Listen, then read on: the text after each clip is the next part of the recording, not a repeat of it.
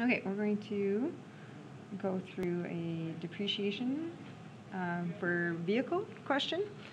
So a luxury vehicle company depreciates the value of its vehicle over 5 years. At the end of the 5th year, the company writes off a vehicle for scrap metal.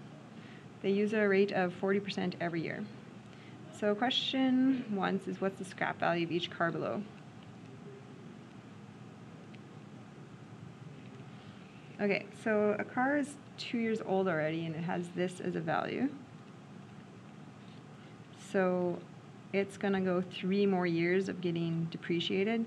So the next year it's going to be worth 0.6% of what it is now, and then the next year 0.6 of that, and then 0.6 of that. So you're doing that. So in 3 more years, that vehicle is only worth 9,000 some.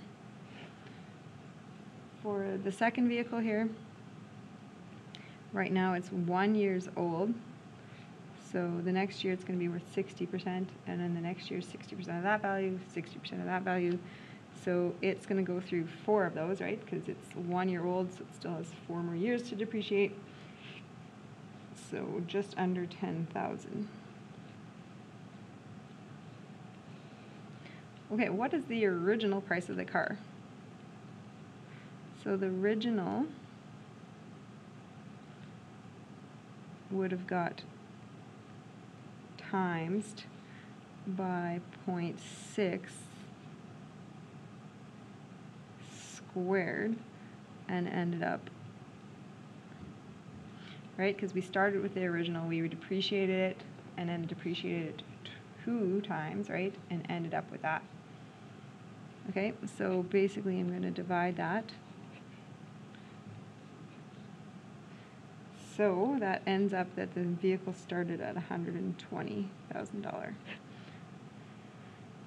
Okay, the second one, its original price got timesed by 0.6 and ended up costing that much in year number 2, right? So then if I divide by 0.6, that vehicle would have cost me $126,000. Obviously these are luxury vehicles. That's pricey.